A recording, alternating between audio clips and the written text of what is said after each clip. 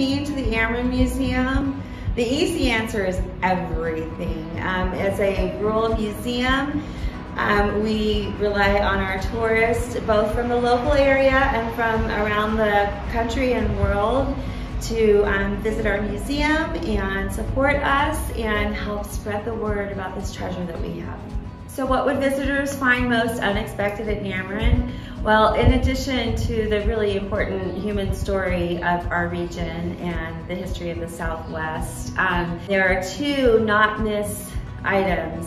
In recent years, we've had the great fortune of benefiting from a significant Navajo and Zuni jewelry collection. And we have a preview exhibit of that collection. There are over 10,000 items that were donated to us by a very generous family.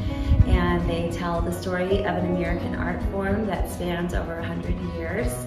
And then I'm standing in front of our Holt Memorial Art Gallery. And the art gallery is our opportunity to share more of the contemporary Native American voices of today. We work with contemporary Native American artists and also regional artists to capture the beauty of this area and more of the